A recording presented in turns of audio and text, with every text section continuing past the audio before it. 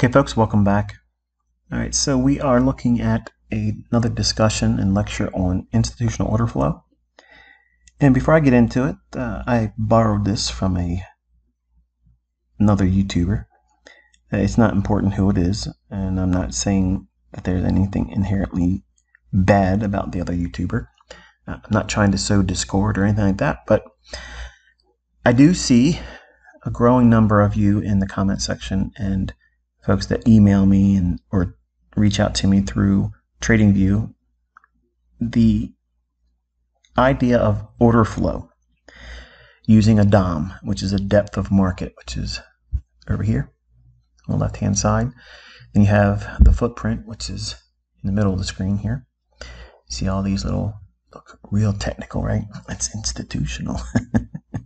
And all this down here, wow, that really makes your chart look amazing. When I was younger, I would have loved to have added all that on top of every other indicator I had on my chart, okay? Because it would have made me feel like I was smarter and more informed.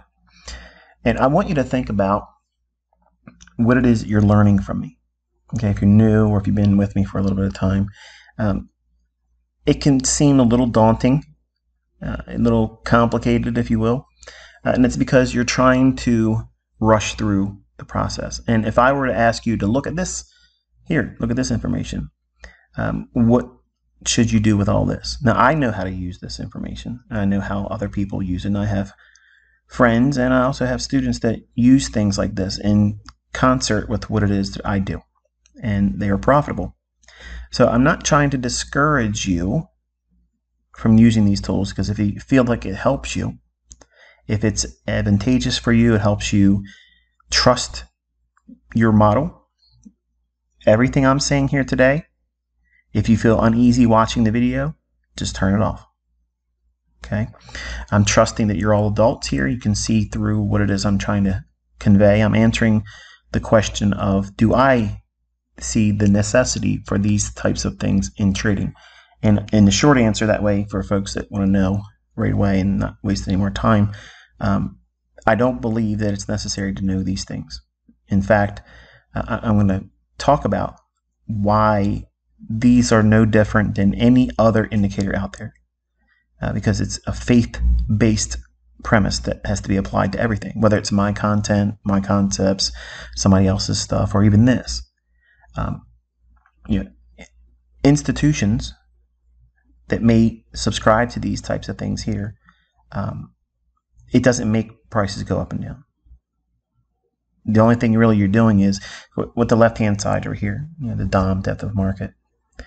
When you see orders coming forward on that display, they can be spoofed.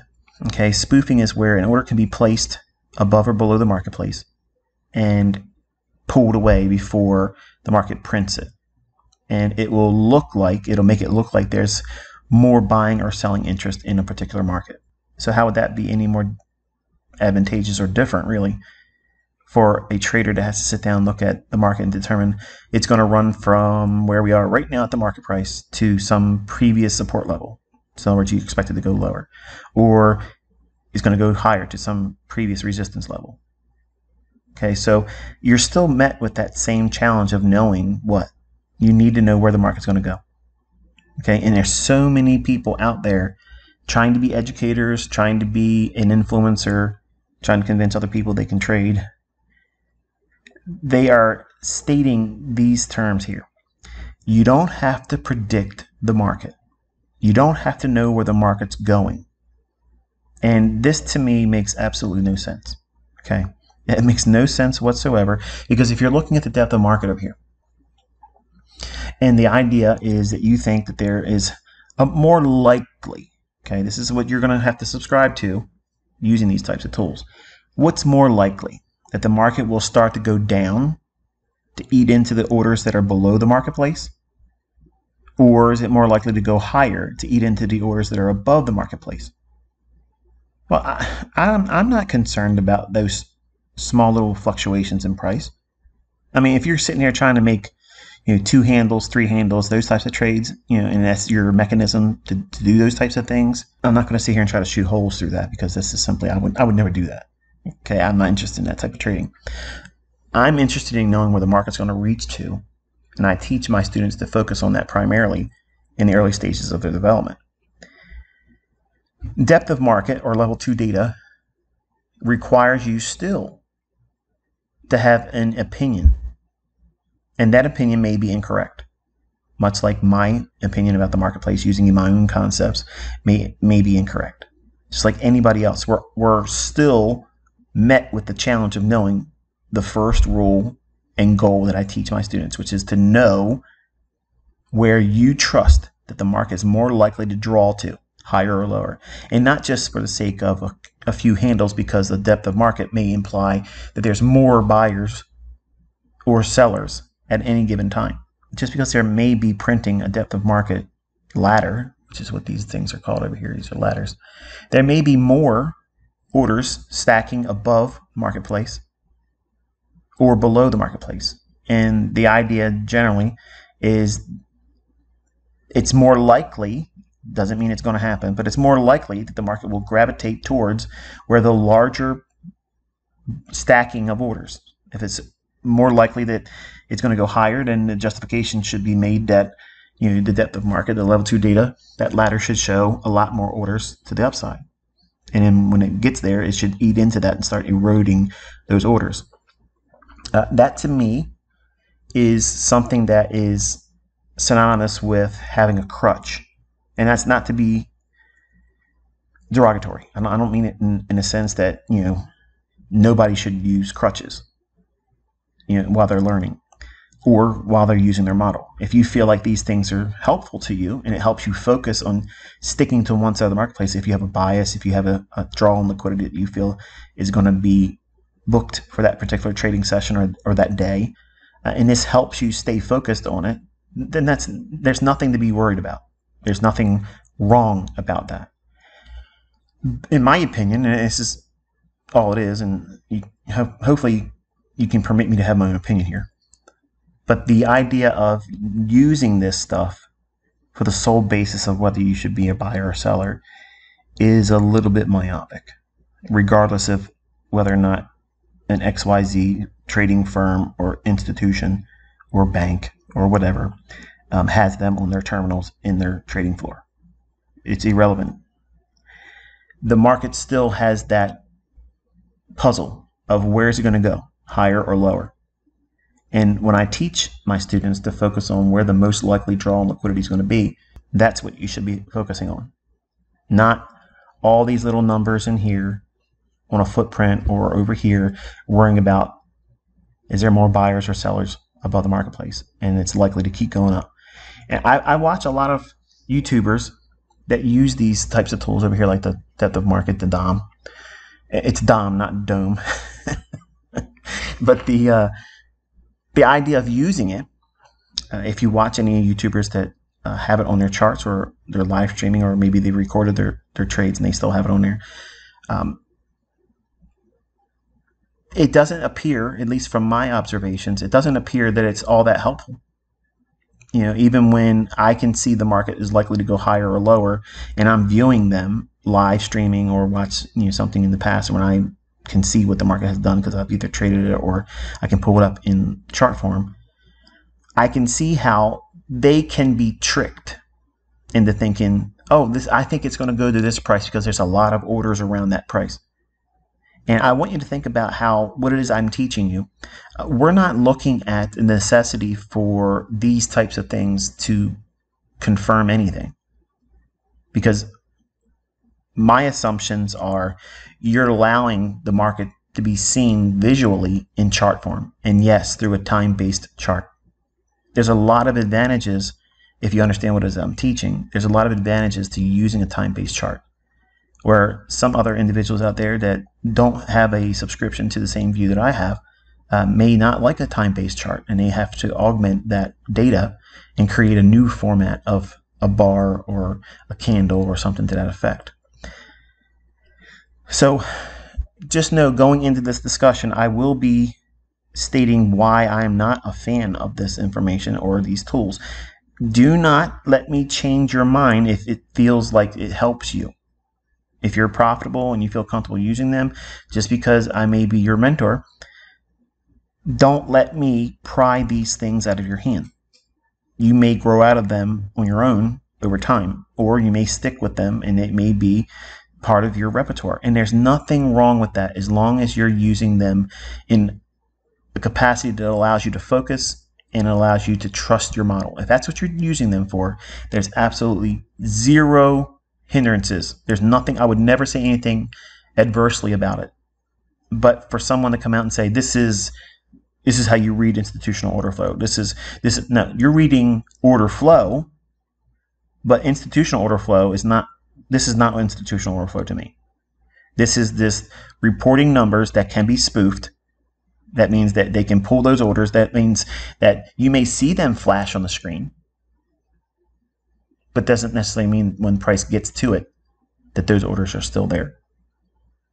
Many trading firms and quote-unquote institutions have been fined many times over.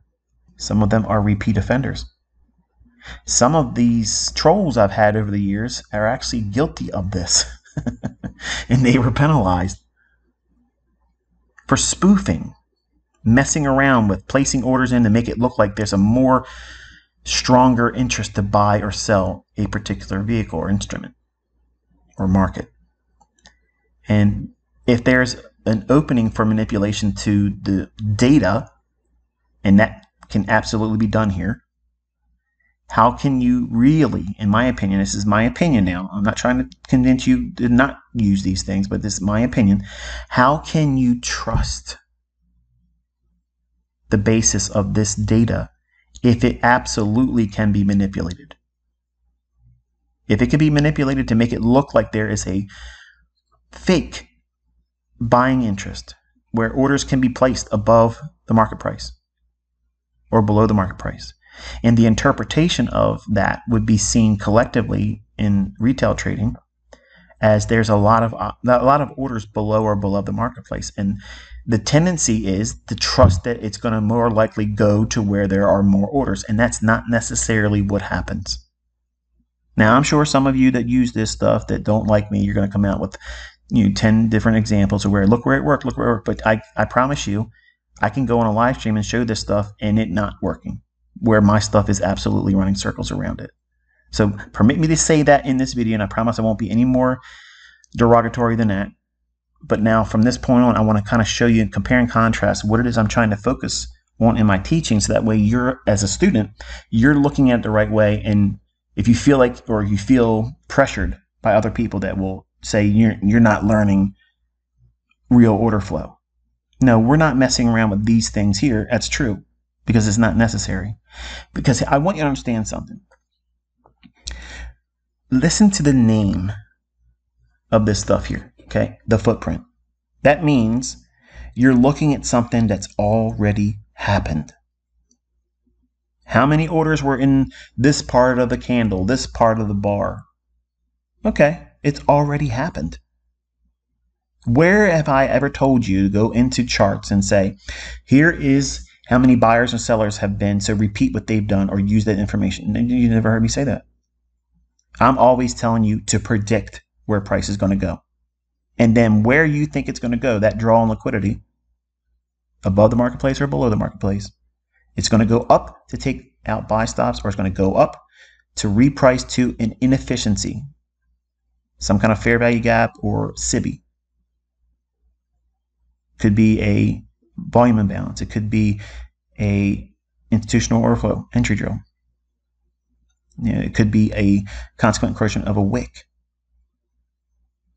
There's very specific things that we're looking for, but not every single market at that time frame in that chart fractal, that portion of price that you're studying, is going to have every single thing that I have as a PD array, something that I teach you to focus on. But the ones that are actually there, you have to consider them and know what to do with them and navigate them.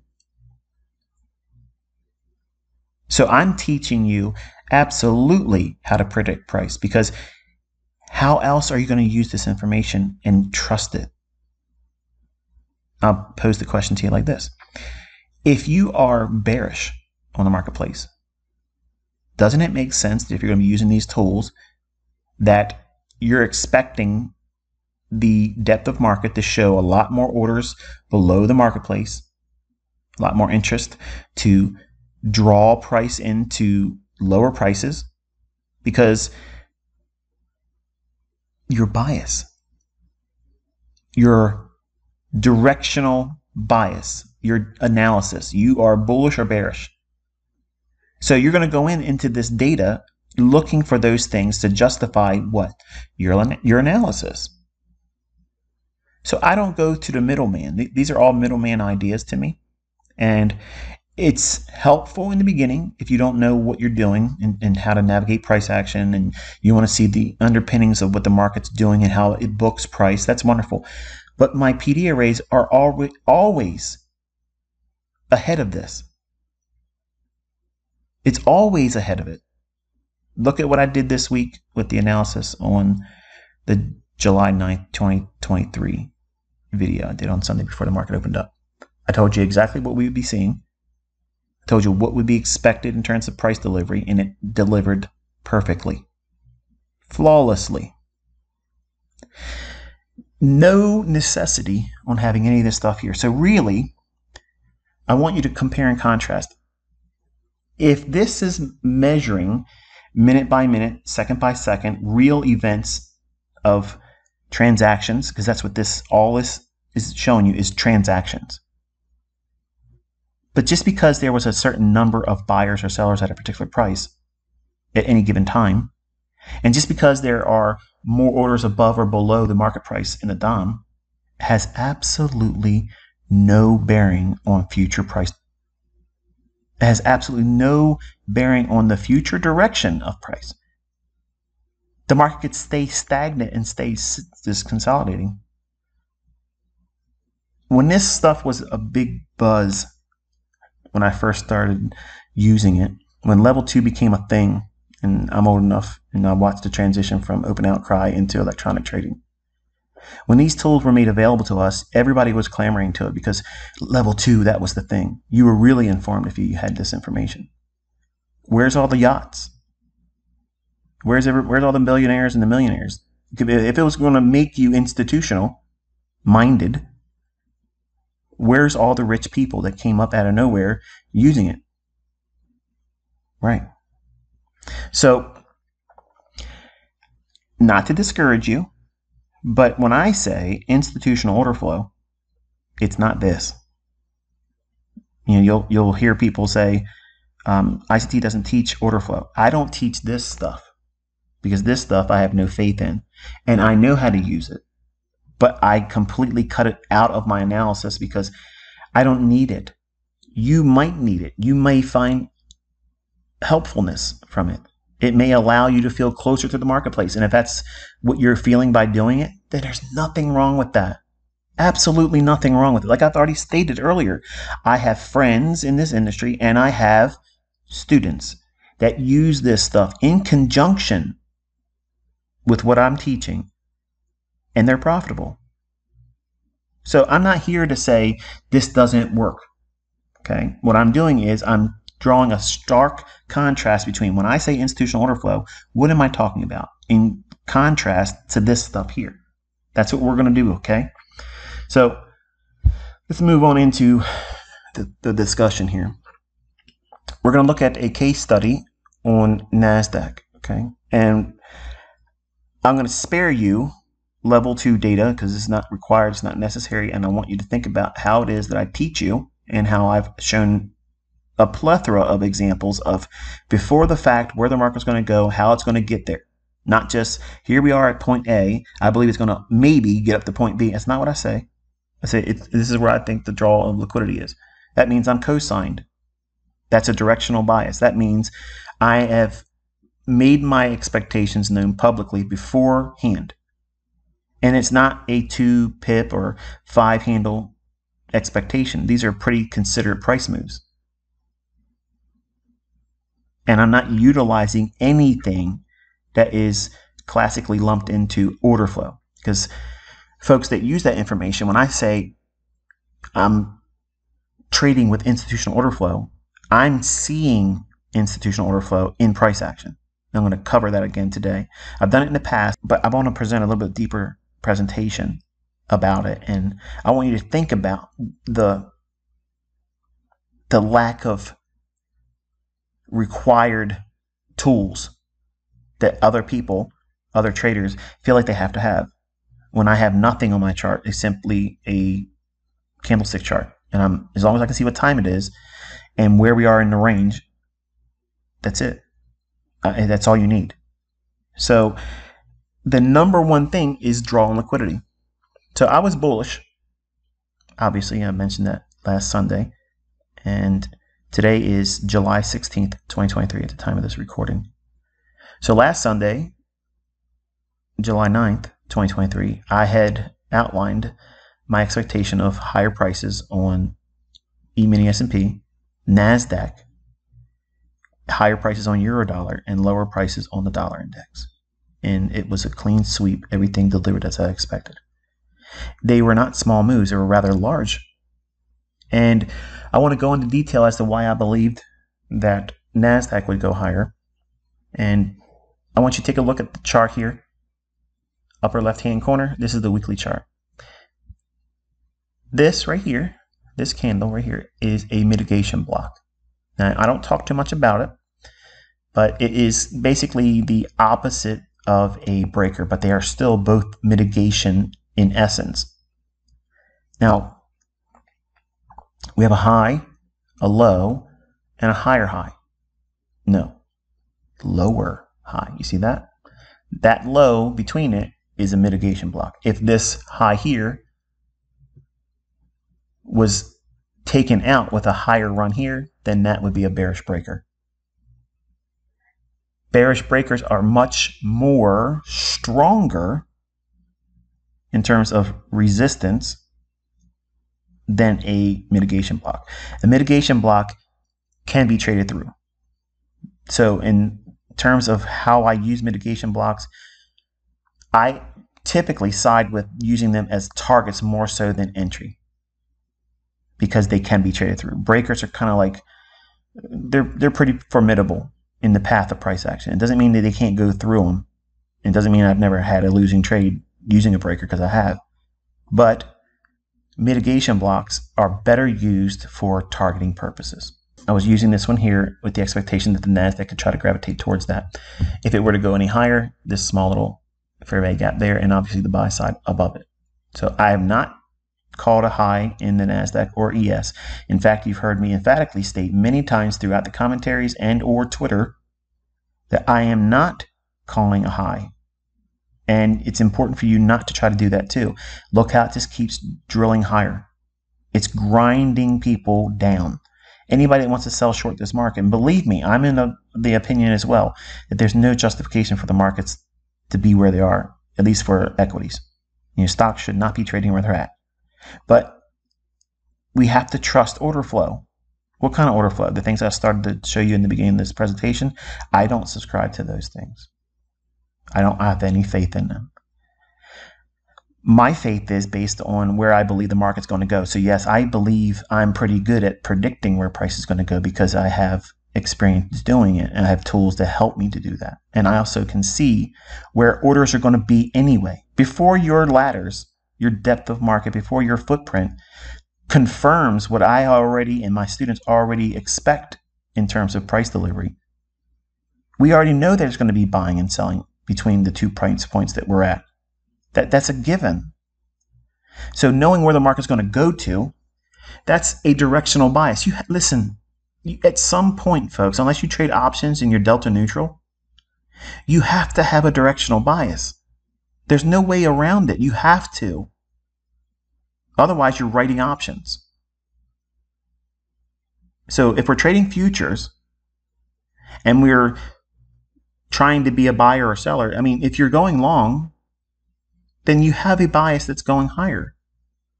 So why argue with that? Why call it something that it's not? You're predicting price. You're trying to predict price. Then say we don't need to predict the future price direction. Well, yes, you do. If you want to be profitable, or at least consistently profitable, like you have to have an understanding of where the market can gravitate towards.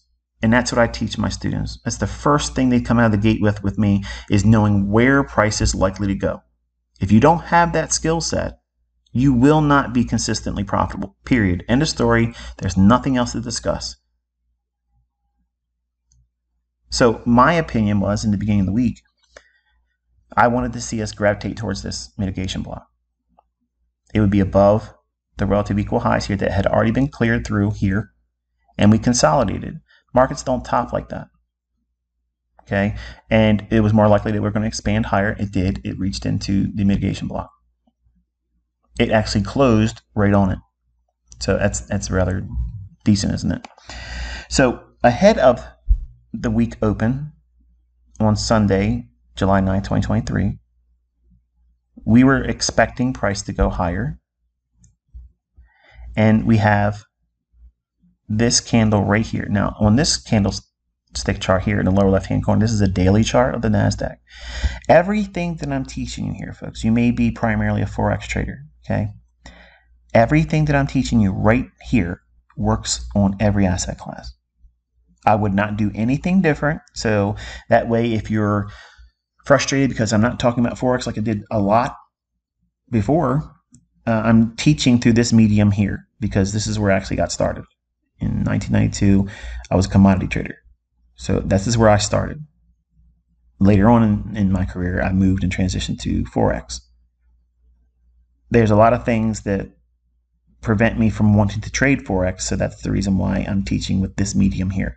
Everything that I'm teaching you here with futures index trading works in Forex too. It works in commodity trading. It works in gold. It works in metals. And my students, I can't swear by it because I've never traded crypto, but I have students that have been profitable trading crypto using this information. So that way, at least you know that somebody else out there other than me has some experience with it, because I don't have any experience trading crypto. So if we see this down close candle after, if you look at the weekly chart here, there's a small little fair value gap right in there. That's this one here on the daily. So the market traded higher there. And then we have this down close candle, which is right above and digging into this down close candle. This is an order block. It's bullish. This is a propulsion block. Propulsion blocks are order blocks by themselves, but the way you differentiate what they are and how they're used is this down close candle digs into a previous down close candle. So an order block that has another order block that digs into it. Propulsion blocks, you never want to see a closing price below mean threshold. Mean threshold on an order block is the 50% level. We wicked down through it, but then closed here. This one here, we wicked down through it and closed right here. We wicked down through it and closed up here. So yes, we had the movement through the mean threshold, but we didn't close below it. So that still keeps this down close candle valid as a propulsion block. I promise you we're going somewhere. Friday, Thursday, Wednesday, Tuesday, Monday's trading. All of this movement here was just returning back into this gap, this tail on this candlestick. We treat wicks and tails on candlesticks as gaps. Midpoint of that gap, or tail on that candle, is consequent encouragement. Extended out in time, you can see that's exactly where we were trading on Monday. It did not violate the rules that make a propulsion block invalid. Market closes here, and now we open the next day. We open, trade down, rally back up, and have it up close. So the next 2 days we had news.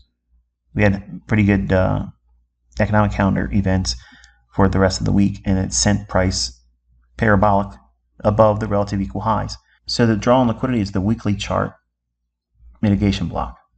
Okay, so we're not going to say that the actual price was 15,693, but we're just going to use it for the sake of discussion because I don't know it off the top of my head what the actual price was. I have it noted here. You're invited to do that in your own study. Don't just take what I show and talk about in the video. You need to go in there and weigh out whether your charts show the same thing, because you want your own proof. You don't want to just take my word on anything. In fact, that's the best way to do it. Challenge yourself and challenge my observations. Was it really there in the chart? Because just taking my word for anyone else's word for anything is not something you should do, especially investing in financial advice. So this movement here, this was fully expected. We were expecting this bullishness and higher prices on NASDAQ. We were expecting it in ES as well, meaning S&P. But we look for things to start or instigate a price rally higher or a price decline lower. And we frame it on the basis of where are we at right now versus where is it likely to go.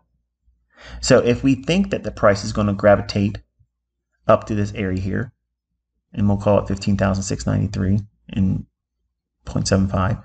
If we start the week here, Monday, and then Tuesday, and Wednesday, and Thursday, and Friday, we expect each daily candle to gravitate towards that level. Even if you didn't pick that level, if you felt that this fair value gap was a reason to keep going higher, that's fine. There's nothing wrong with that. But this mitigation block is below that fair value gap. And if you were using the relative equal highs as a draw on liquidity, there's nothing wrong with that either. Remember, the only thing we're doing is primarily looking for the expansion either higher or lower on the weekly candlestick. That sets our bias for the week. So is it more likely to see where price was consolidating here? Is it more likely it's going to drop down after we've already went into this fair value gap here? We already did that. And then we consolidated here the previous week. And then we start a new week here, trade down a little bit, and then reject it, which is all that rejection is based on this consequent encroachment, this daily candle right there. That's where the low of the week was formed. So this is primed to just obviously expand higher, aggressively above these relative equal highs on the daily chart. So there's buy orders resting above that. Markets don't top like this, folks. They don't do it. And since the weekly and the daily chart are showing this pattern, it's more likely to go higher, especially since we were bearish on dollar. Not just bearish a little bit, but we were exceedingly bearish, expecting it to reach for a larger pool of sell-side liquidity. So if that is the case, that means it's definitely a risk-on scenario, meaning all assets have the likelihood to go higher. Euro, pound, gold, all other asset classes are free to move higher because it's risk on. And we saw a huge risk on event this past week where most asset classes went up while the dollar crashed. Over here on the hourly chart, I want you to notice this little shaded area here. That's the propulsion block. That's this whole range here, but visible on a hourly chart. So we have relative equal lows here. We drop down into it. We trade above this short-term high right there. That's all it needs to do. That's a shift in market structure. It doesn't need to close above it. It just now sets the thing in motion that we're going higher. Doesn't mean you can't have retracements, but look where it retraces. If you take this propulsion block right here and you divide it in half, that's mean threshold. That's what this drop was going to right there. It's going right there, and it's also cleaning up these smooth edges in the bodies. Wait a minute, that's not smooth edges, ICT. Look at this wick right here, or this tail, and look at this right here. Look at the bodies. The bodies tell you the story. That's the narrative. The wicks do all the damage. That's the stuff that everybody gets hurt by. You get stopped out, and you don't want to go back into the marketplace. That's their purpose. Reading price action with a time-based chart and focusing on the bodies of the candles. If you just saw these right here like this, and there was no wicks or tails on your candlesticks, if you took that completely off your chart, this would look like smooth edges. And that's all this was, trading down into mean threshold, which is the entire range from high to low. Split that in half. That's this level right here. That's occurring right in this level, digging into it after we had a shift in market structure. So what am I saying here? At this point, right there, that's slightly higher high than this one, because we've had sell side taken there. Now we have buy side. We're bullish. So we have now met the minimum criteria for high probability directional bias. So now we can absolutely predict higher prices. We can trust that higher prices are likely to go where? up in here, this mitigation block. So if we're looking for a 15,693 level, and we're down here, and we drop down to mean threshold, at that point, does the market want to rally away from it? Sure looks like it does to me. Tries one more time, digs into it, but look where the bodies are showing. They're showing it's respecting that propulsion block right there. We've already did the damage of going down into it, and here bodies are supporting the high end of the propulsion block, that shaded area. And then we want to see, does the market want to rally? Well, here's the thing. If you're looking at depth of market, or if you're looking at footprint, you're going to start seeing all the things that would justify the market wanting to go higher. We already knew that. We already knew all those things. And from here, as soon as we get these candlesticks showing this, and this candlestick closes, the next candle here, and it drops down and touches this, the high of this blue shaded area, which is this candle, that range on the daily chart. We're working with the hourly chart here now. I know that we're likely to go higher. Where? We have all this sell side imbalance, buy side inefficiency. So basically this candlestick's low. And then we have the buy side above this high here. There's buy stops resting above that. But this also is another pattern. It's a breaker. So I know that everyone that uses a depth of market, uses a footprint, they're going to be looking for justifications to go higher or lower. The folks that would be looking at it with the expectation that the market's going to go higher, the evidence that they're seeking will be there. Every instance of it would be reflected in those tools. I don't need to see that. I already know that the market's going to go towards these levels. It's driven that way, not because of buying and selling pressure. I have already arrived at these ideas before the market's even opened up, before the market even printed its first book on Sunday's opening. We had already codified the expectation that these markets were going to go higher, and to where. There was no need, there was no way for me to look at depth of market or a footprint to justify those things because the market hadn't already done anything yet. So while the markets were static, using experience, using institutional order flow, reading the tea leaves, okay? Reading price action. So for the folks out there to say, you know, if you're reading the tape, so this is reading the tape, folks. You're watching price and how it gyrates off of my PD arrays. That's reading the tape. When someone says, show me your order book, show me your order book, that's the stuff at the beginning of this video that I don't need.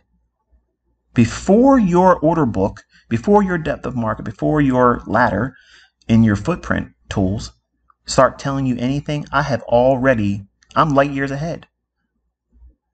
The footprint, that's something that is happened. This is where the buyers were. This is how many orders were bought and sold at these specific levels. Okay, that's wonderful. That's wonderful history. I loved it when I was in school. But who has a better perspective, folks? Okay? Someone that's ahead of you on the path that you're walking right now. Someone that is a quarter mile up the road. They've already walked this path multiple times, many times. They know the terrain. They know where the sticks are out and the thorns are. And who has the better perspective? You, as an inexperienced student of the marketplace. Someone that's new. Maybe you started in 2015. You're looking back and wondering, can you trust these tools? When I'm ahead of you in experience and I can read these charts without any of that stuff, and I know where you're going to see new buying entries, and you're going to see retracements to take out liquidity. You're going to see inefficiencies and how they're going to use those inefficiencies. And I've proven this numerous times with live executions. I've called the market minute by minute live on a live stream, not pre-recorded. You have all sat there and watched me do this. That is reading the tape. I don't need these gimmicks to talk about what's happened already. I don't need to see that order book. I'm going to tell you where the market's going to go before the order books talk about it. That's what my students are able to do. You may not have that skill set yet. You will over time. It doesn't happen overnight. It doesn't happen real quick. But I promise you, the idea of these things that are being promoted as this is institutional order flow. It's not institutional order flow. All you're seeing is a glorified time and date stamp. Time and sales. That's it.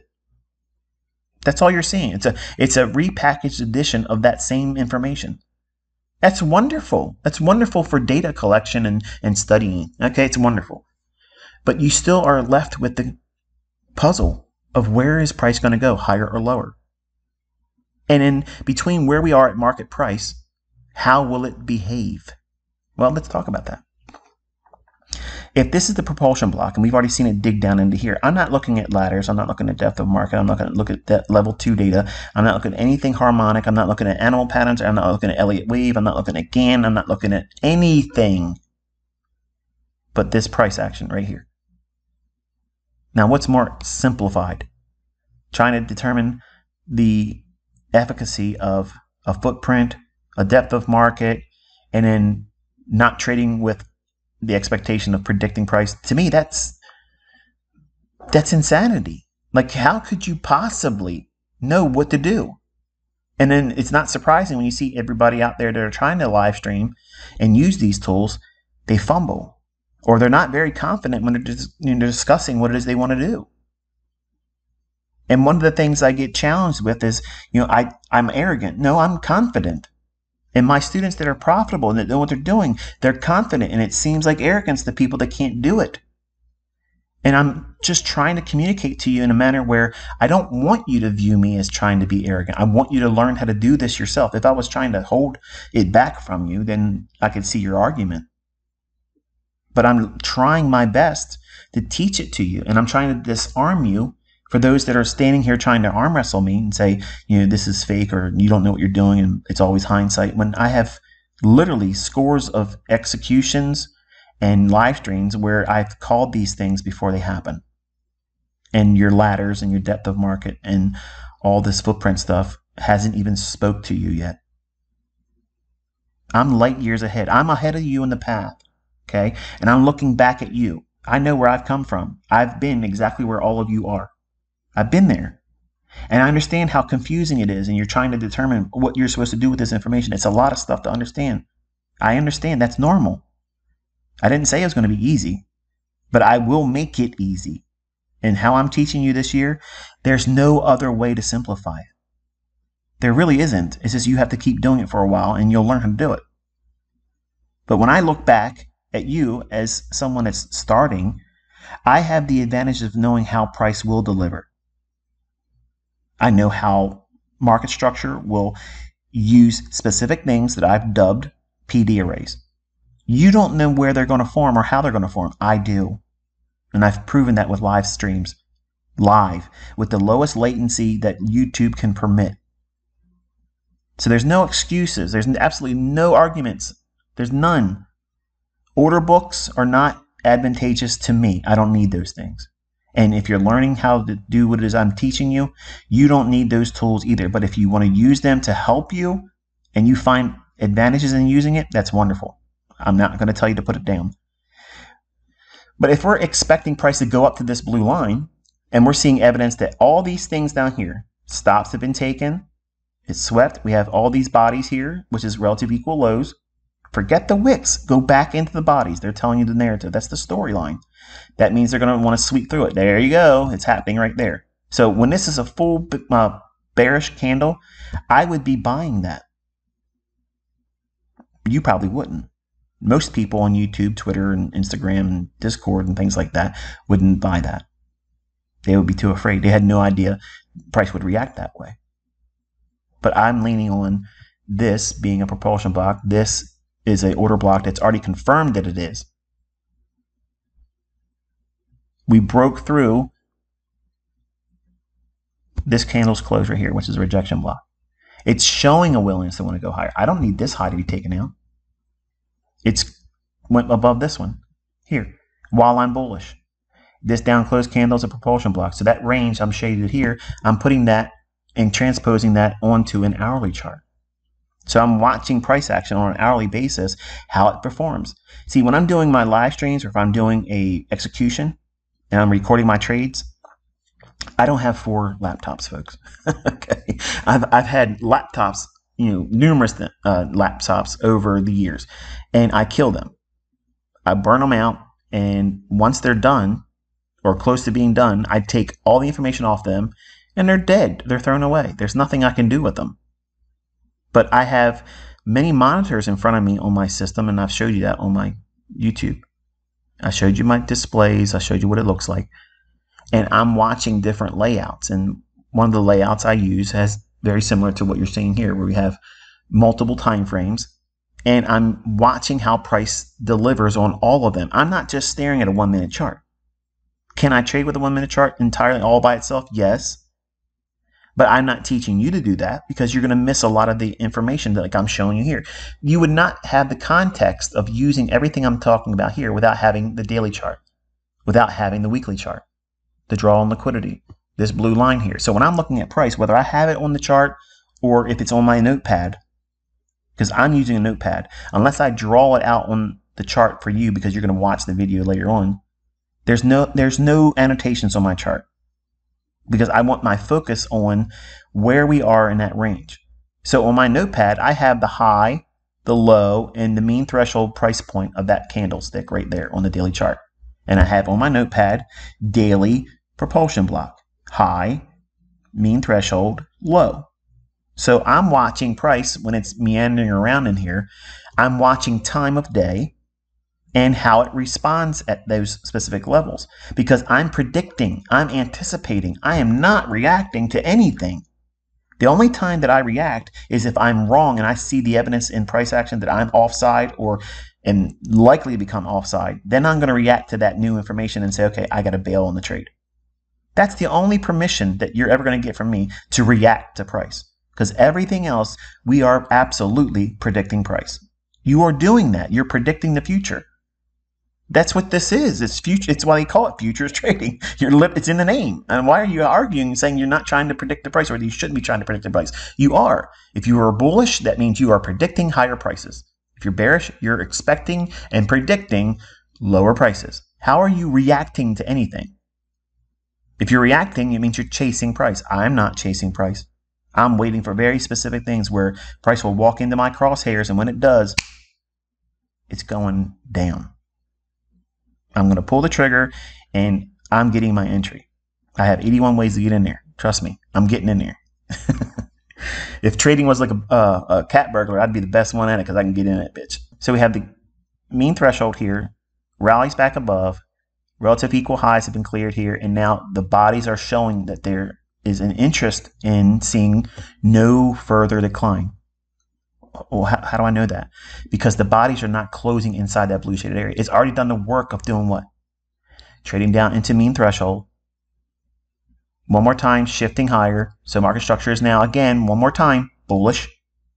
So where's their inefficiency above this price point right here? When this candle closes, this one right here, when it closes, where is the draw on liquidity from that price point there? Well, you have this short-term high.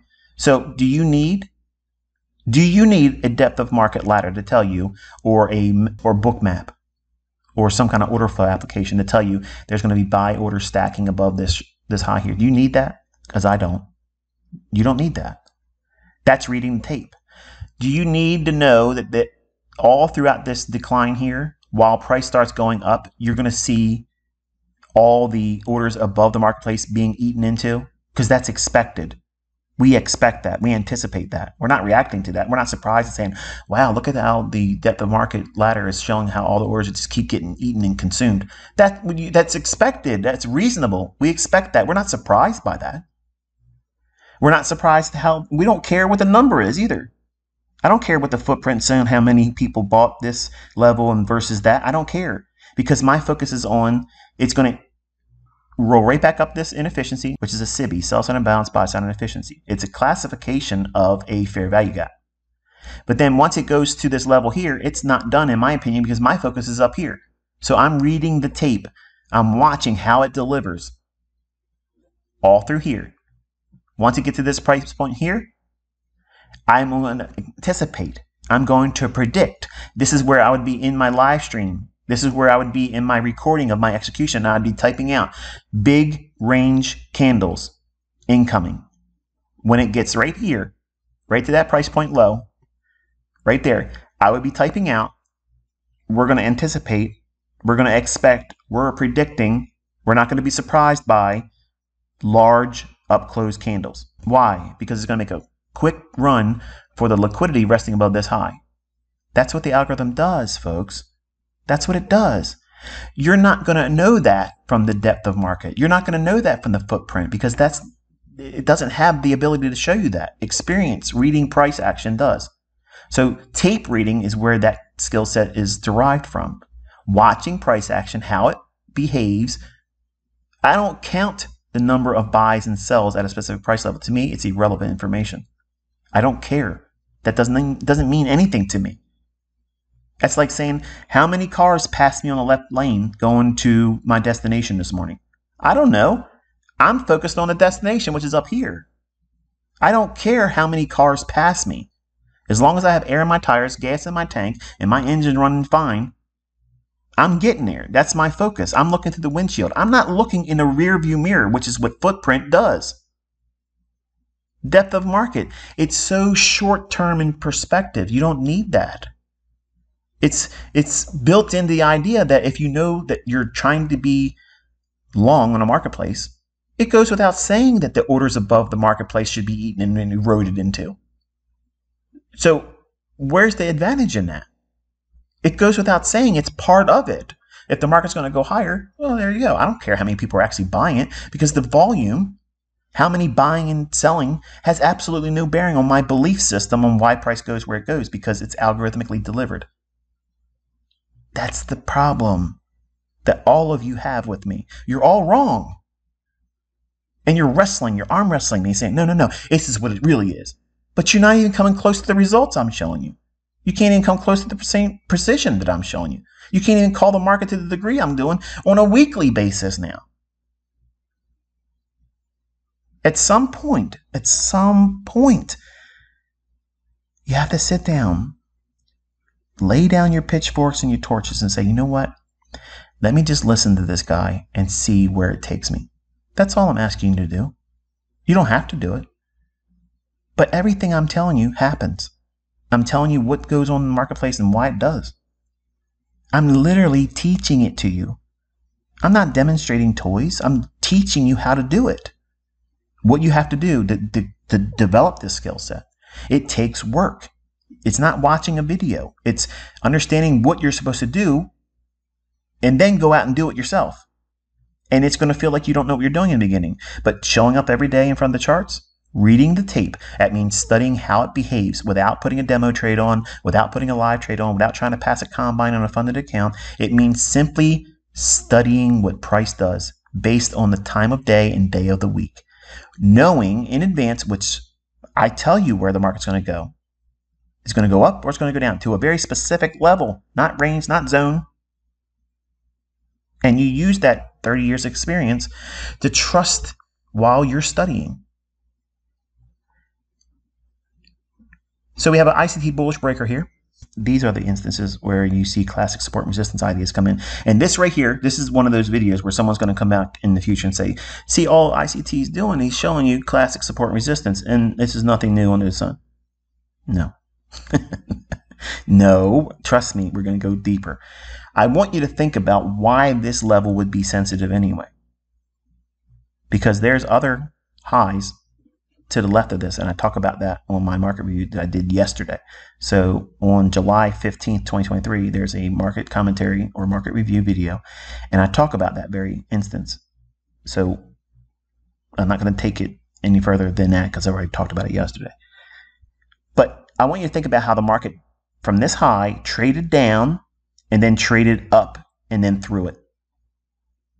What does that make this range from this low to that high? Once we broke out above this high here, which is what we were anticipating, we're not breakout traders. We're not reacting to price. We want to see that. But what makes this a very specific range? This becomes a balanced price range. What makes it balanced? We had a high. We traded it down. So Sell side delivery has been offered, not sell side liquidity. Sell side delivery is any price run from a high to a low. We have had sell side delivery from here and here, that range. Now, when we run right back over that entire range again, from that low up to that high, which is what we're doing here over time, as soon as we break through here, this high to that low is now a balanced price range. There is absolutely no reason to anticipate, expect, or want to see price come back down below that low. Why? Because the focus is up here, folks. We're expecting, we're predicting, we're anticipating the market to footprint its ass right on up to that level. We want to see that. We're expecting that. So where is the mile markers at going to be? Where's the rest stops along the way? Well, when the market runs above this area here, it's more likely to do what? Treat this level here as a breaker or a springboard to go higher. Why? Because this high has a lower low that's higher than this low over here. I'm not showing it to you because I want you to look at the commentary from yesterday. I talk about this on the hourly chart. So the market comes back down. Does it wick through that high? Absolutely. And that's permissible. That means it's allowed. We expect that. We anticipate that. We're not reacting. We're not scared by it either. Look where the bodies close. Right here. And it opens right there. So there are wicks that are going down into this buy side imbalance, sell side inefficiency, which is a BISI. It's a fair value gap. But what specifically stands out here? What is that? What's the segment between this high on that candlestick right there to this candlestick's high? What is this area? What is that? It's inefficient. But then when we see this candlestick here trade down into it, it erodes some of this inefficiency. So it starts from here to here. This becomes a breakaway gap. We don't want to see that. We don't want to see that filled in. Are you telling me that ICT is teaching how to see, anticipate, and work with breakaway gaps? Yes. Now, did I say ICT invented breakaway gaps? No. When I first started learning how to look at price action and John Murphy's book, which is the retail Bible for traders, everything in that book, if you know how to really trade based on what I'm teaching you, if you turn it upside down, if you see that pattern that's taught in that book, and my concepts are calling for the opposite, that pattern in that book is going to fail. Ooh. Don't take my word for it. Buy the book and challenge it. So, by the way, I don't have any affiliation with John Murphy, so when you buy his book, I get no kickback. So there it is. But it should be in every trader's library because it really is the retail trader's Bible. All that stuff in there is literally exploitable if you understand what price is really trying to do. So we have this area here as a breakaway gap. The reason why it becomes a breakaway gap and why we would never expect the depth of market, the DOM, even if there was bigger orders below the marketplace here, okay? If there was a stacking of orders below that, they were really large, okay? Big interest to draw into that area down there. They're not going to go down there. Those things are not going to fill. What? Yeah. Yep. No footprints are going to be found down below that low right there because it's going to go higher because this area is going to stay open. Why should it stay open? Because it's running out of this range right here. It's already done the work of digging into this daily propulsion block. So this is why you cannot look at one candlestick chart, one time frame, and follow the narrative. You can't be done, folks. Either you're taking in the information from the higher time frames and transposing them. That means placing whatever ideas that you think is supportive or counterproductive for your trade from a higher time frame, whatever makes that trade idea you're under the, I guess, expectation is going to pan out. Whatever those ideas are from a higher time frame, weekly and daily chart, they have to be on your tradable chart, either in some kind of annotation, some kind of line, or some kind of mechanism that draws your attention to it. Because if you don't have this information, If I didn't have the propulsion block shaded over here, you would not know what it is I'm talking about down here. What makes the context behind why it would be trading the way it is. You wouldn't know that. That's the only reason why I put this lipstick on the charts, because you're learning from me. So I don't need this, but because I don't need it doesn't mean I shouldn't put it on the chart, because if you're learning, it will help you. It's a crutch. It helps you stay organized from one time frame to the next. But my focus is up here. I want this to go higher. So I'm going to watch price, reading the tape, and look for all the evidences, all the signatures in price action that support that very thing coming to pass. I want to see periods where it's going to run aggressively higher. If I get that, then I'm going to be really trustworthy that I'm on side. That means I'm on the right side of the marketplace and stay with the idea. Do we get that confirmation with the body staying at or above this high here? Yes. Does this stay open? It's not trading back down into it. So where's the advantage there using depth of market or ladders or footprint? You would never expect this if you're my student. You're never expecting this area to be printed into anymore. But I promise you, and I've seen it, traders are looking at those things and they're expecting it to go down because they think this is an inefficiency now because ICT's talked about it. No. This is why you should not be listening to dollar menu mentorships. Okay? You're going through the ICT drive-through just like they are. Okay? You're having the same experience they are. They're putting a price tag on something that they don't even know how to do yet. Learn how to do it independently. You don't need to pay for this stuff. So the market should be rallying higher. Where should it go? Well, where's the next draw on liquidity? Near term. Yes, this is it up here, but what above this high exists in terms of liquidity? Buy side. So your book map or your depth of market will start reflecting as we get closer to it. There's going to be a lot of orders resting at or just above that high. You need these tools to tell you that, because I don't, and my students don't need that either. This is reading the tape. This is what reading the tape is. It has absolutely nothing to do with the things I opened this presentation up with. So when you read or see or listen to these people out there, they'll say, you're talking about institutional order flow, or you're talking about reading the tape, show me your order book. No. Show me you using the information from those tools and you calling the market precisely. Because that is lacking. I don't see that anywhere. I absolutely do not see that. I would love to see it. I would be entertained by it, and I would love watching the person, whoever it may be, that would be willing to do that. I am a person that loves to study a trader. I don't want to relearn anything. There's nothing else out there that would ever interest me, that would ever be better than what I have here is the market. But I love watching how traders navigate the marketplace themselves. They manage themselves or mismanage themselves. It's unfortunate sometimes, but it's very entertaining also when they're discovering themselves.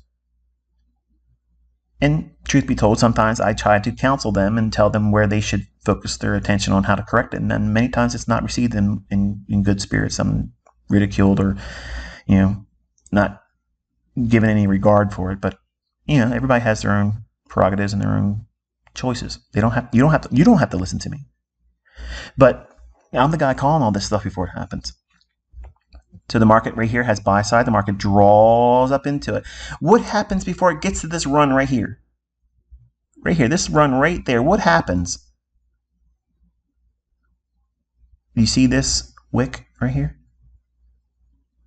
You see that wick? Half of that is what? Consequent encouragement.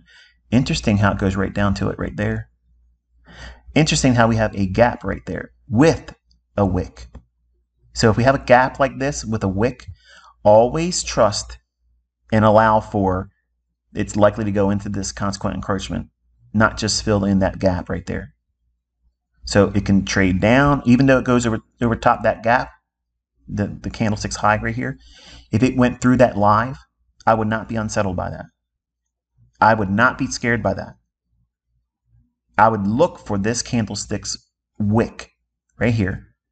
The midpoint, which is consequent encouragement, we treat that as a gap. The market goes right back to it there. Then what does it do? Right back up here. All right, so when the next candle opens up, I would be looking at that and saying, okay, now I want to see it start expanding towards this high here. and I want to see it aggressively run through it. I want to see speed. Well, we get it there. We come back down in. What is it doing? It's working inside this wick, which is what? A gap. We do gradients on wicks. 75% of the wick, 50% of the wick. We never want to see, in this case here, lower than 50% or consequent encroachment. So any respect of this wick should be limited to the high, 75% of the wick, and then consequent encroachment, which is half. So in my mind, when I'm watching price action over here, I don't want to see it go below half of that wick. Find that in Steve Nielsen's book. Go over here, look what it's doing.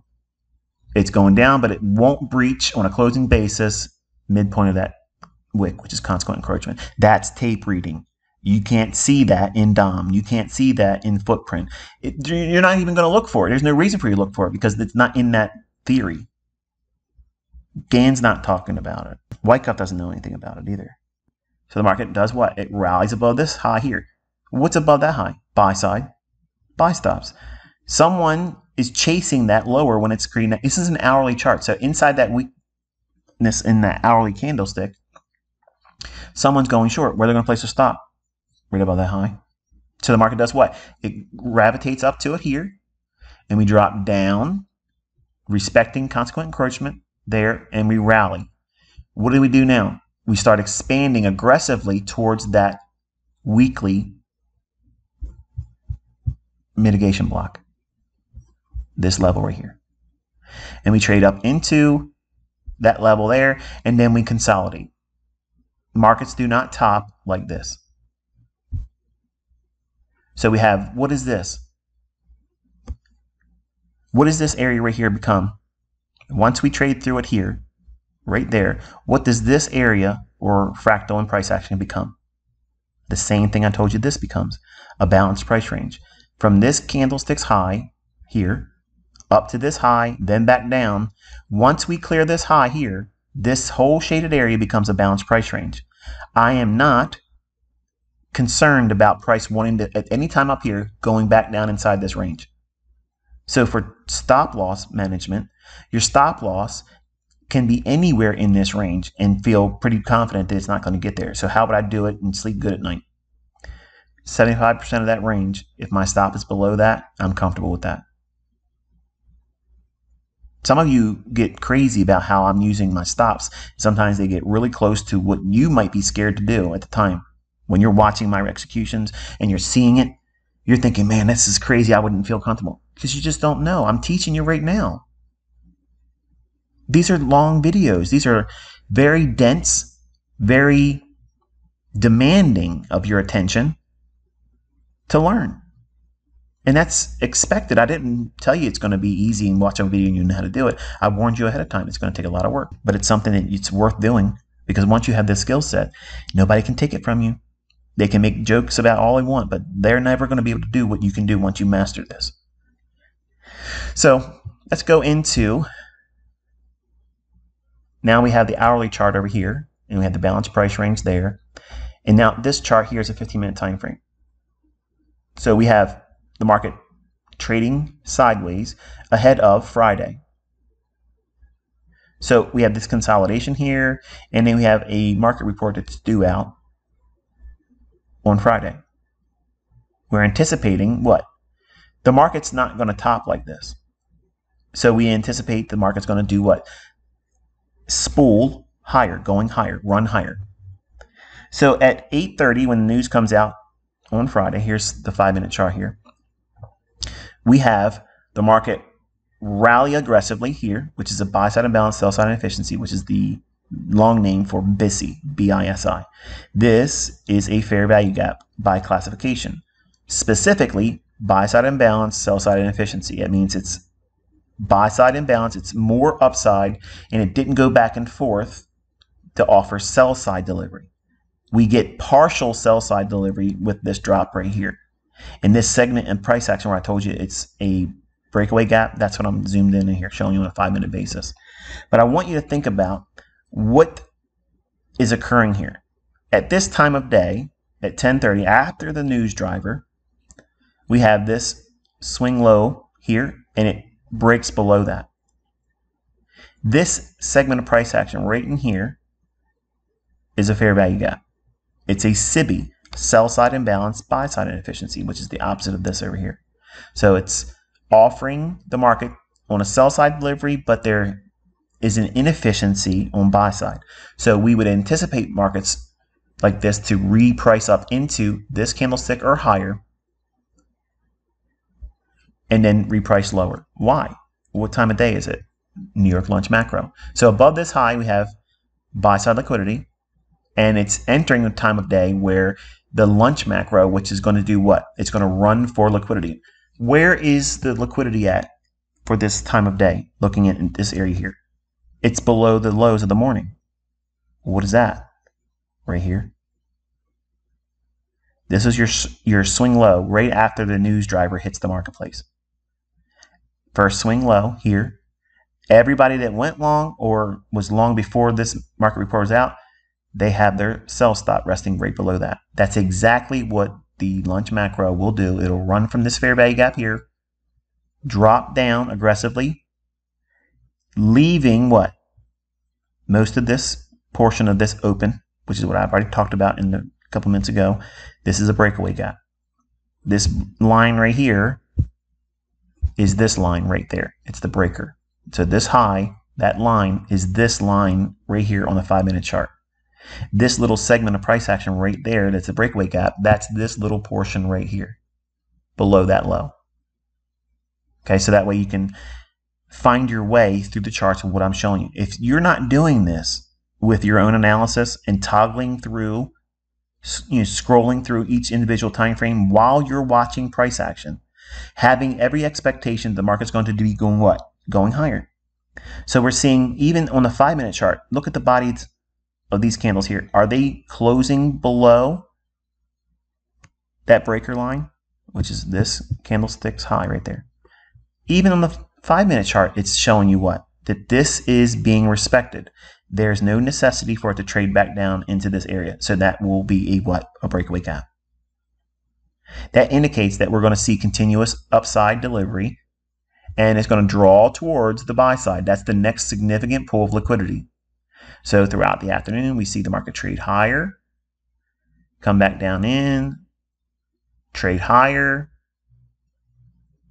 come back down in, some random fair value gap here, and then gravitate, start moving towards the higher high again, which is this here. Okay, we run out of day during the day session. So all of this consolidation, when we resume at 6 p.m., because the market takes an hour break between 5 p.m. Eastern time to 6 p.m., when that occurs, when markets start trading again, the same premise we would have in our expectation, we're not reacting, we're anticipating and predicting price that will eventually gravitate towards this high here. So if you're an overnight session trader, say you want to trade in Asia, say you want to trade in London, you're using these ideas in conjunction with the day and time that you're trading. So where's the liquidity? The liquidity is not changing because you're trading in Asia. The liquidity is not hiding itself and becoming something different and morphing into something else because you're in the London session. Liquidity is there, and it's going to gravitate towards that level. And if this context is here, we focus on moving higher. So let's go a little bit further in this. Here's that 5-minute chart. You can see how we gravitated here higher, and now the end of the day, and now starting a new day. So we start working towards what? All throughout Asia, and then we get to midnight. Interesting enough, going into the new day at midnight New York local time, we ran the buy side here, right there, boom. Then we do what? We come back down. What's below here? Sell side stops. But I want to take you, before we go any further here, I want to take you back into this area here. Focus on this little segment of price action right there. What time frame is this chart? You're looking up here. It's a 5-minute chart. Look at all the things here on this 5-minute chart. Do you see anything that stands out? We'll come back to it, but I want you to see and compare and contrast the price action on the 5-minute. We're going to drop down to a 4, 3, 2, and 1. But we're going to focus on this little area. Why am I focusing on this area here that's shaded in? From this high down to that low, and then how we start to deliver going back up. Because the trust is that there's no necessity to go back down into this area, which is a breakaway gap. Because this line here is your bullish breaker.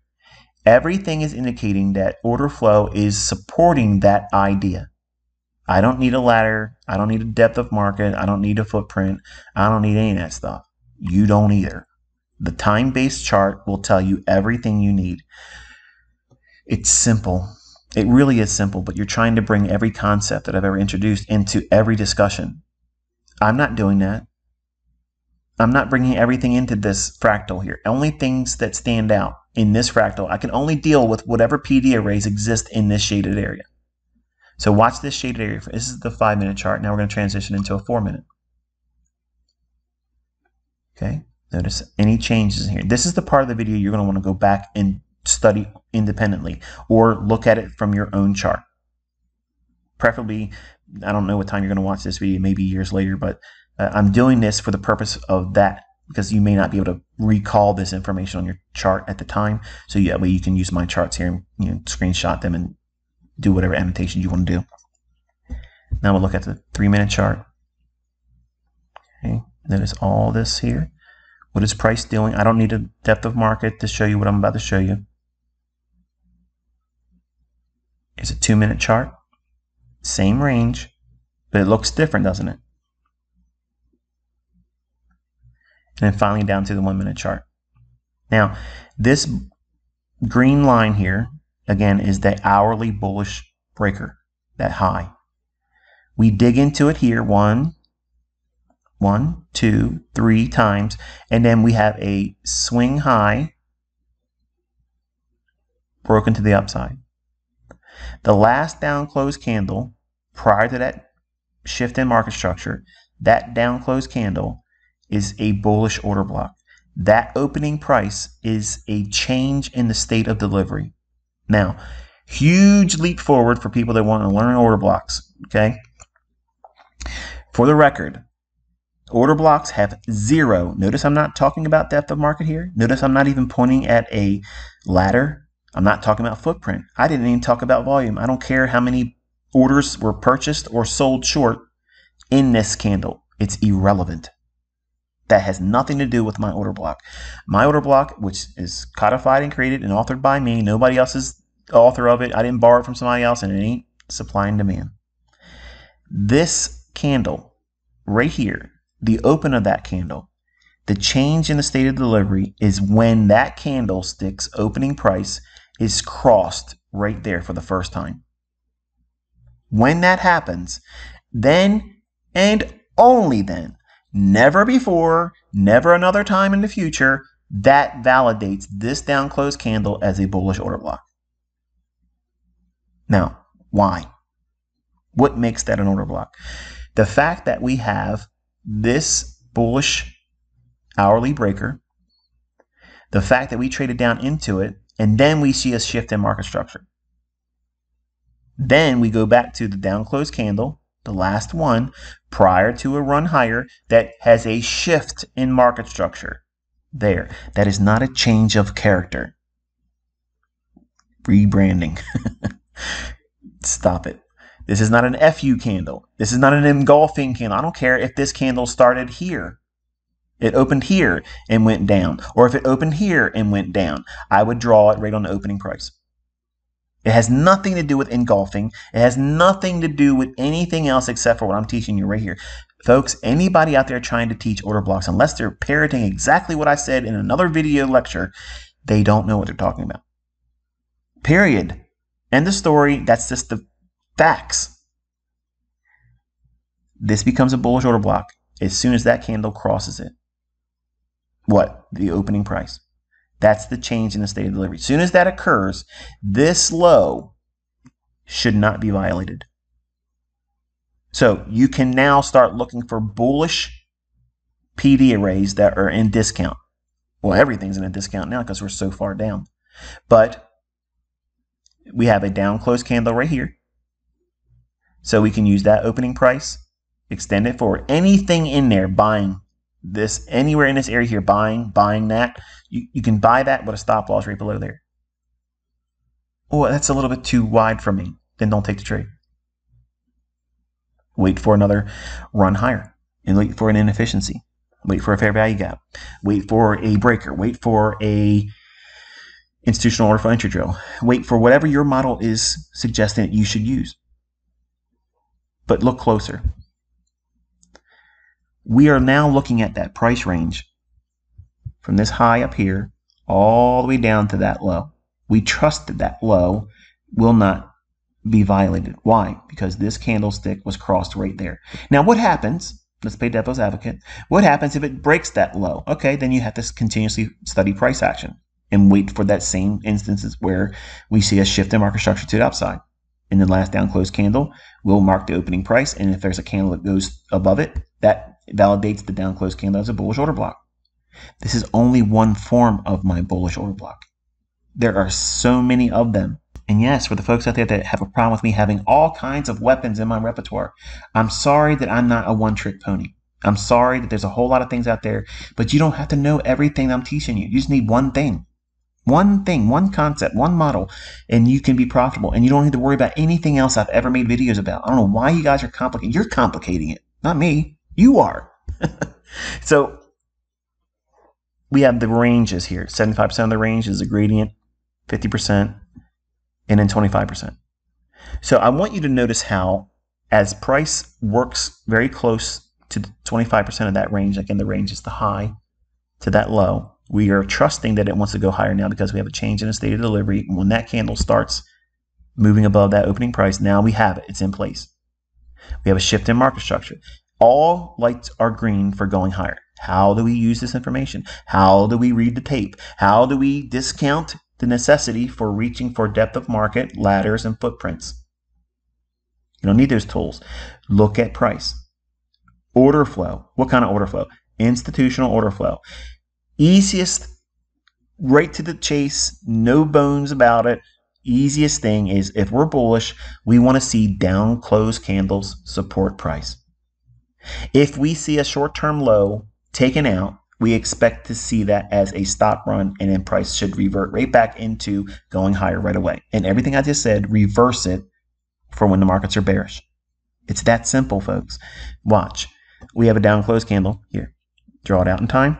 Does price support at that level? Yes. Yes. Yes. Does it start moving higher? Yes. Does it take out short-term highs? Yes. Yes. Down close candle. Is price supporting it as a bullish order block? Yes. It's not going below it.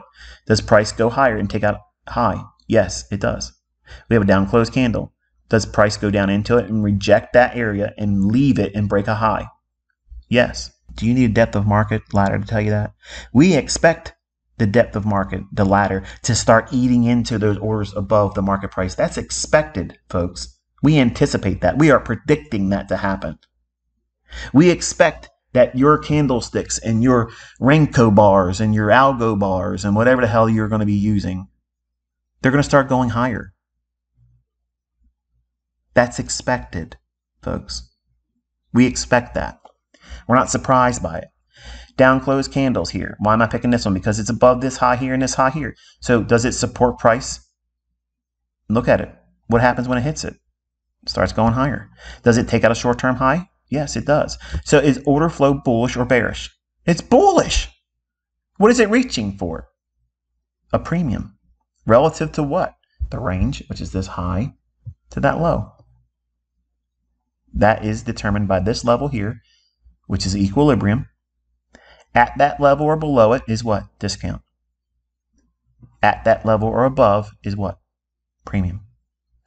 So when we get above this 50% level, it's far less probability, more risk if we start taking order blocks and buying them above this level because we're in the premium range of this high to low. Doesn't mean it can't keep rallying. It just means that we have to do all of our buying below equilibrium or less while we're in a discount. That's the framework for high probability. Short-term lows being taken out, we expect that to be rejected and start seeing price go higher. We start to see it run higher here. Does it find support on this down close candle here? Yes. Sends it higher. Does it take out a short-term high? Yes and yes. We have a down close candle here, right around equilibrium. No return back to it here. That's fine because we're in an area where it's a short-term premium. Down close candle here. Look at the body supporting that idea, and then rallies higher. Highs are taken out. Down close candle, does it support it as bullish? Yes. Higher. So when I'm watching price and I'm on side and I'm expecting prices to go higher, I'm looking at every down close candle as a means or mechanism to support price. Or any swing low is a potential stop run. So I'm not in a hurry if I'm long to ram my stop loss between some random swing low, because that's exactly what the algorithm is going to do. It's going to sweep below them like it does here, like it does here, and like it does here. And then once it does that, around equilibrium, then it's going to go into another price leg higher. And then we enter a consolidation. What's below here? Sell stops. Now we can go higher. Notice also that we have all of these fair value gaps right here and all this in here. When we have a change in the state of delivery and we enter a buy program, which is where we are from this point on there. Well, what's going on here, Michael? It's just retracing. That's all it's doing. It's allowing for a deeper discount with that low staying intact. When this high is taken out here, notice that we have another return back into this order block. When we have this retracing back in the order block here, that's when we start seeing the more pronounced run higher. But look what's occurring here. All of this imbalance here, what is it lacking? Buy-side delivery, not liquidity, buy-side deliveries when there is a run higher in price. Look what it's doing. It runs higher. Look at the bodies respecting what? The inefficiency's high right there. This SIBI, that candle's low. What is it respecting? This candle's low here. And then what is it dropping down into? Consequent encroachment, midpoint of this candle's low and this candle's high. There, rallies. Where's it rally to? The fair value gap right here. So how do we use this information? They're inversion fair value gaps. These are like a mountain climber. And the mountain climber is climbing up the surface of the mountain, and he's looking for those little pockets to stick his fingers into and stick his toes on to find footing and grasp a new finger point or holding point to pull his body up. Well, we're in a bullish market now.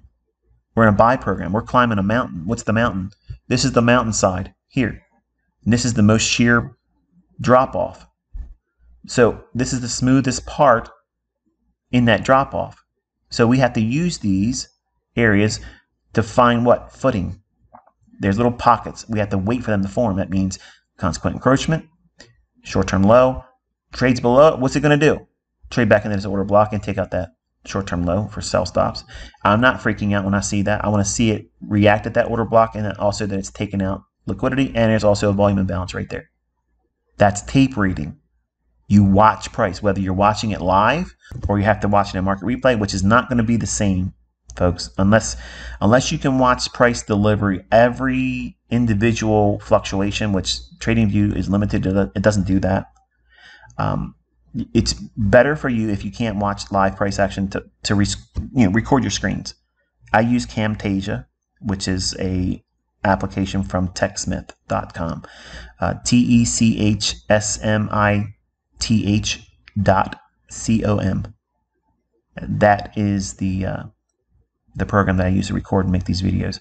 You can set it to record the marketplace while you're at work, while you're sleeping, while you're at school, whatever. And then when you come home, you can play back the recording and watch real-time price delivery. And it's a wonderful way to do journaling.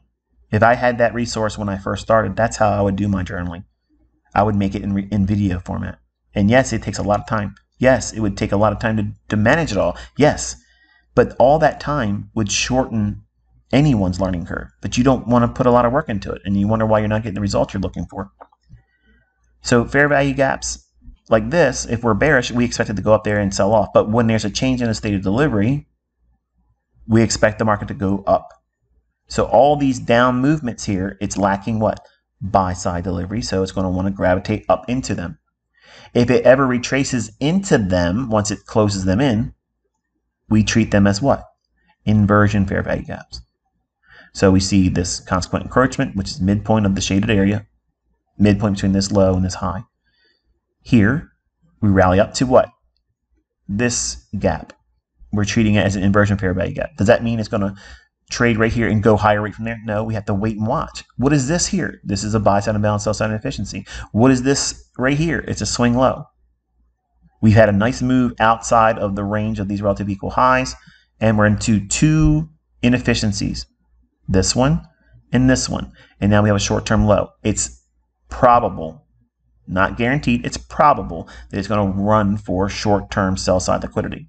Stop hunt. That's what we get from here. It drops down, takes out that liquidity, also respecting consequent encroachment of this fair value gap. Then rallies.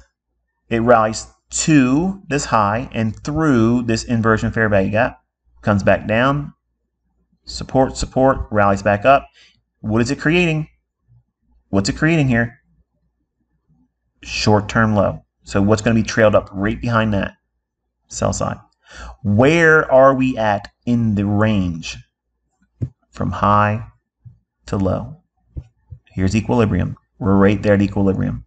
When this occurs, equilibrium is where you're going to anticipate, you're going to predict, you're going to expect a stop hunt. That's what the algorithm will do. Don't take my word for this, folks. Do not take my word for it. You go back and you look at old price moves. You're going to see this every single time, 100% of the time, every single time. And that's what you're seeing here. A run on stops. This one is 2 times. But returning back into what? This fair value gap, which is an inversion fair value gap. You would take this, extend it over. What is it respecting? This order block still, that's a reclaimed order block, but it's also in concert with this candlestick's low. It's respecting that old gap. So that makes this an entry off of what? This inversion fair value gap right here. The market finds support here, rallies, takes out the high, and trades up into what? The next gap over here, which will be treated as what? An inversion fair value gap. So I'm looking at like a mountain climber here. I'm looking at all the potential finger holes where I can grab a hold to pull myself up higher. That's what price is doing. That's all price is doing, folks. It's so easy to understand when you try to lay down all the other stuff you're trying to bring into this. You want to bring in Elliott wave stuff still. You want to bring in harmonic animal patterns that have absolutely no reason for expecting price to go higher or lower. That's a fantasy. That's a religion. Don't bring Gann into the discussion. Wyckoff, it's let the man rest. Okay? He's not part of this conversation. I promise you he's not. When we drop down, we're taking out sell side here. And we're doing what? We're rallying off of the low of this fair value gap. So this candlestick's high. That's what we're respecting over there. Look at the bodies. It's telling you the story. It's supporting the idea that that is still the underlying narrative. Stops have been taken. Control mechanisms are in place. The algorithm is absolutely respecting that old fair value gap right here. That, again, Sam Seiden, we are cutting through candles because that's where the narrative is derived from. Inversion fair value gap for the win. Rallies. Order block. Touch it. Does it rally higher? Yes. Does it take out a high? Yep. Do you see what tape reading is now? Do you understand how we're working with time frames and we drop down to the lower time frames and we do not need any gimmicks to see what price should do? It's liquidity and inefficiency. It's discount and premium. Time of day. All these things come together to make a beautiful tapestry, and you're never surprised. Once you understand all this stuff, you're not surprised. You want to see these things form, and you're waiting for them to form. My profitable students see these things before they happen. The only thing that happens when they're watching price, they're not saying, oh my goodness, where did that come from? Why did that just happen? They're grinning before it starts to deliver. They know it's coming. They are grinning right now as they're listening to it because they know, nodding their head, yep, because if we were all in the same room right now, and I said, raise your hand if you've been there before, all kinds of hands would be raised up. But you can't experience it until you had that experience. And you'll never have that experience until you go in and watch and study price action like this. I promise you, all the things I'm teaching you, they keep repeating. But you want something that's easy. Go out there and 1, 2, 3, get me in, get me out, never have a losing trade. And I'm sorry, but there's no way to do that. I get it wrong sometimes. Sometimes. All right, so here is the back on the 15-minute time frame. So what happens once we clear this balanced price range here? Remember, we hit the bullish breaker line here. We have all these inefficiencies in here. What happens when we get above it? What can we do now? Well, we have a target up here. That's a draw on liquidity, and then we have now this old market structure high. So now we can take that range and draw a fib from that high up to this target. Now we have gradients. So now we're grading a future price swing that has not happened yet. As soon as this candlestick right here closes, now we run from high to target, and we run gradients. And now watch what happens. Around the I have it backwards here. 75% or the lower 25% of the range between the draw on liquidity and the high that was broken. We don't think that the market's going to go down here. Why? Because this is a balanced price range. So we anticipate every instrument out there, every little gimmick, every little toy is going to say, oh, look, orders are getting eaten above market price. The footprint's showing that, look, it's bullish, just absolutely bullish. Of course it is. It's going higher. So we have relative equal lows, and they sweep that. Where does that occur? In the lower quadrant of the range from this high up to that draw on liquidity, which is the weekly mitigation block. That's what this level is up here. Then we have consolidation. Where does consolidation form, ICT? Oh, well, I said it in the core content lessons back in 2016, and I taught it to everybody that was my private one-on-one student back in 1996 at equilibrium, 50% level right here. That's where consolidation is forming. And then what happens? A stop hunt. Lower time frames, look in there, you'll see it. Rallies up. Another time here. And what happens here at the upper quadrant? From the draw on liquidity to this high, we're anticipating new price points that surge higher. That's what I'm showing you here. We rally up, then we take out the liquidity above that weekly mitigation block. Then we do what? We find some support at it. And then we consolidate going into Friday, New York session. That's where we're at now. This is a 15-minute time frame on Friday, and we're consolidating. Markets do not top like this, folks, especially ahead of news drivers. So a market report, we're expecting prices to go higher. We've consolidated. We're part of a bullish run, and we're expecting capitulation to come in, and that's what we're seeing here. Market rallies aggressively. What are we seeing here? See this gap right there? Extend that through. That's what you're seeing. That's an inversion fair value gap. Explosive run to the upside. Retracement. Failed to run higher. Back down into the sell side here for a TGIF trade. Let's take a closer look. 5-minute chart on the NASDAQ. Here's that price run here. Then we have this buy side imbalance, sell side inefficiency. We'll get to that in a moment. And then we run up. We have a blow off move, and then we break down. Where's the fair value gap in here? There isn't one in here. Not on this side of the curve. The curve is here and then down. So you have to use the imbalance on the left side. That's going to be an inversion fair value gap. Extend that through all the price action. That's what you're seeing here. And then you have a small little fair value gap there that I didn't want to draw any annotations on because we have the inversion fair value gap. I can point it out like I'm doing here. Trades up into it here. Then we break. This area here is a breakaway gap. We want to see it stay open.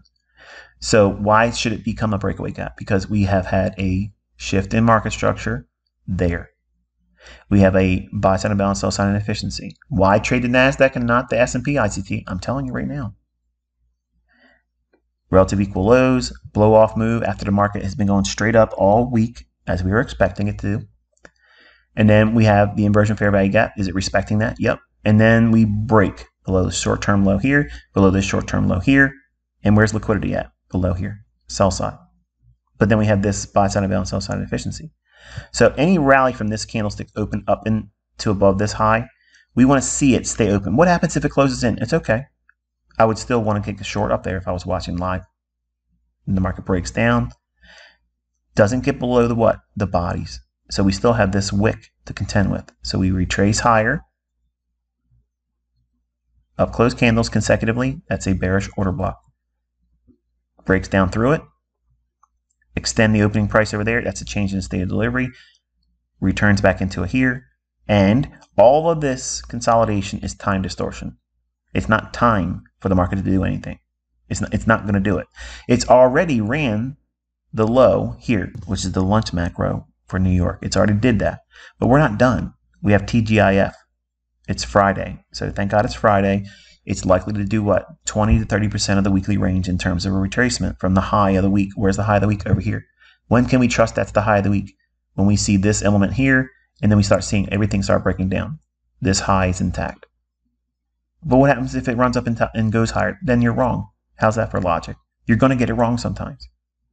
But you have to have rules and things to work with to grow in your understanding as a trader, and this is what I'm sharing with you. What time does time distortion stop? What did I teach you? Post New York lunch, we start seeing 2 o'clock to 4 o'clock. That's your PM session time. Then all of a sudden, what happens? The market delivers a run through low, lower low, fair value gap. Trades up into it. Consequent encroachment of the low on this wick. Boom.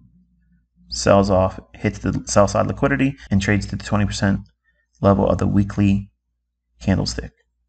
So from the high to the low, measure that, and it retraces 20% of the weekly range in here, below at the sell side, and then close real close to, which is not noted here, but look at the commentary I did on July 15th, 2023, the video right before this one, and you'll see the TGIF levels and how to find them and mark them on your chart.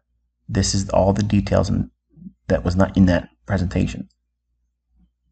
This is what was in my trade idea that wasn't cherry-picked. I elected to use the NASDAQ because it was more exposed to inefficiency here.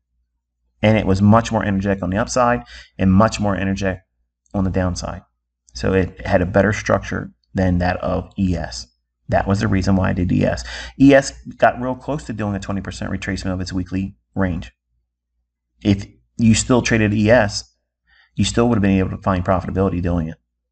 So it's not an argument about, ES and NASDAQ, which one you should have been in, because they both offered the opportunity. But NASDAQ I was in, and NASDAQ was just a beautiful delivery.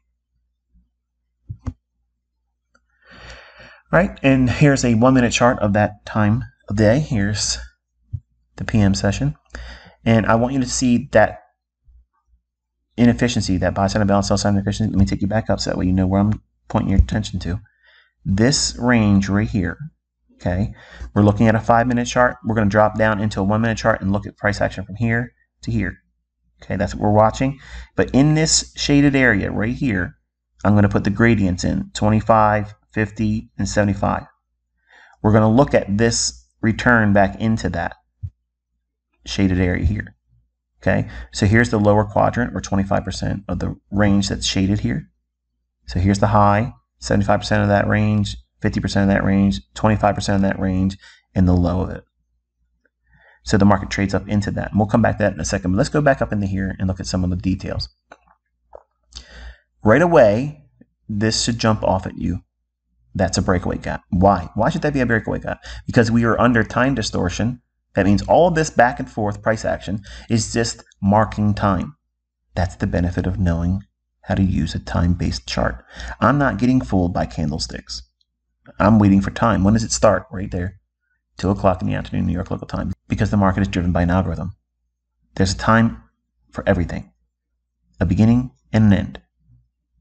A pause, a consolidation, and distortion where everything you try to do will chop you up. So you wait. Wait for what? 2 o'clock. And then wait for displacement. What does that look like? Right here.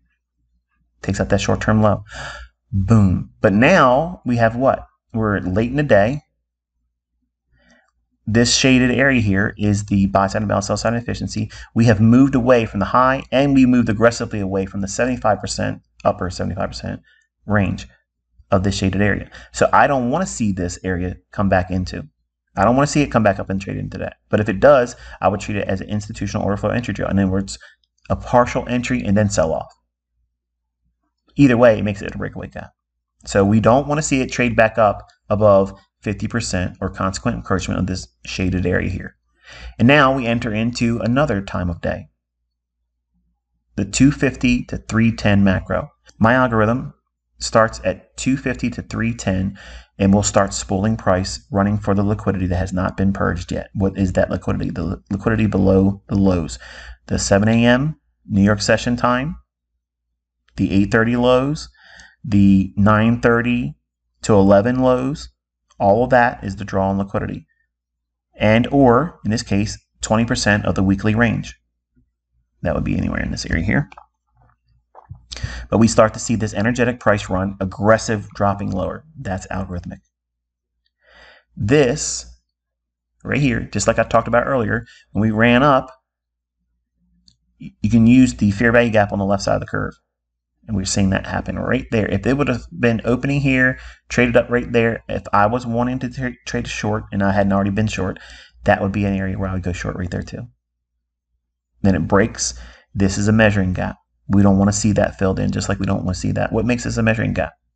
Well, between this high down to this low, we're expecting that run. And about halfway, we're expecting a gap to form. When it does, and it moves away from it, we are not expecting it to come back into that. That's a measuring gap. You have to know where the market's likely to draw to. If you don't have that skill set, you will not be consistent in your ability to define or classify a measuring gap. Breakaway gaps are just gaps when you want to see an energetic price run away from an area you anticipated prior to it running away. So you're expecting it to move lower? Great. When it finally does and it creates a gap like this, your first thought should be, okay, the first fair value gap after it starts to run, that should be a breakaway gap. We want to see that, especially if we've been in consolidation or experiencing time distortion. Time distortion is simply a matter of time between segments of time of the day where markets will start spooling. That's it. It's a very simple thing. It doesn't mean that you should understand it right away because I said that, but over time, when you come back to these lessons like this or refer back to new future lessons that I'll talk about it, it'll make perfect sense to you. Just, you haven't been exposed to it enough times to know exactly what I'm referring to. The market finally rips below the sell side liquidity, does it multiple times in here, and then consolidates at the close going into 20% of the range of NASDAQ's weekly candle.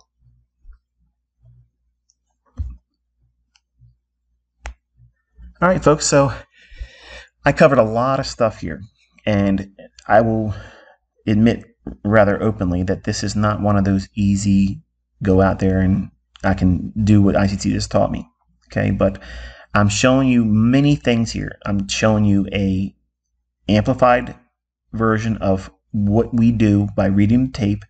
I've rung in macros, I've rung in time of day, I've rung in how we use breakaway gaps and measuring gaps and how we anticipate price action. And we don't look for ladders, depths of market, footprint, or any of those things because we're anticipating price performing a specific function. We understand order flow. What kind of order flow? Institutional order flow. Institutional order flow is going to be based on the things I'm showing you here. Price is the thing. That's the context. That's the prize that we seek. The better understanding of that. You can take the open, high, low, and close of every interval and beat it up, torture it with number crunching, and have it come out with all kinds of supposed insights, some kind of mathematically derived indicator. Or you can take the past and say, okay, this is how many contracts were bought or sold at this price, and therefore I believe this or that. Or you can look at a range above the marketplace price or below the marketplace price and determine, and there's a larger range of or number of orders above the marketplace than that of below it. And you might think that that is indicative of wanting to go higher. Not always. Think about it. What happens if you're in these types of situations here where you're right before the market is going to start going lower, but your depth of market, your ladder, suggests that there's a lot of orders just above the market price? You might be convinced by looking at just that tool, thinking that, okay, it should start going higher and eat into that number. No, That might be just a large pool of smart money's stop loss that isn't going to be tripped, that isn't going to be eroded or eaten into. And then you watch price run away and you're thinking to yourself, wow, look at that rip. Wow, look at that. Where'd that come from? What just happened? Somebody must be talking. All these things, folks, all these things come out of the mouths of people that just don't know how to do this yet. And I want them to learn. That's all. I want them to learn just like you. I want them to understand how they can capture these types of price runs and not hurt themselves in the process. So hopefully you found this one insightful. Hopefully it was edifying for you. And until I talk to you next time, be safe.